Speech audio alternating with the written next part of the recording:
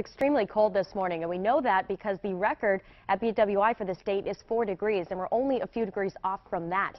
8 at the airport, 11 downtown, 7 in Bel Air, 0 right now in Thurmont. We're also in the teens all the way down the lower eastern shore. It drops below 0 in western Maryland. Now factor in the wind on top of that, which is really only at about 15 miles per hour right now. So it's not that strong of a wind, but it's still causing it to feel like it's well sub-zero out into western Maryland. Oakland with slightly stronger winds, 26 below. That is their wind chill right now, but also an impressive number around Baltimore where it feels like 7 below at the airport. So this starts to get into the dangerous cold if you're not prepared. You don't want to be stuck out in this without the proper clothing. So just take some extra precautions before you head out, and it should make you feel a little bit more comfortable today. Temperatures will reach the upper teens and low 20s by the afternoon. Lots of sunshine today, but yes, even this afternoon it's going to feel like the single digits.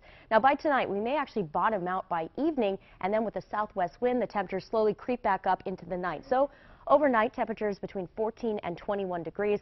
It's going to be very chilly again tomorrow, maybe just not as cold as today. Here's that first batch of cold air and Arctic high pressure sitting over the eastern half. There's another one on the way. You can see the colder air starting to set up again across Canada. That is coming our way later tomorrow, and it may even produce some snow showers. So it's something we're tracking here on the Futurecast, especially western Maryland and Pennsylvania tomorrow. Even by the morning could get a few more snow showers.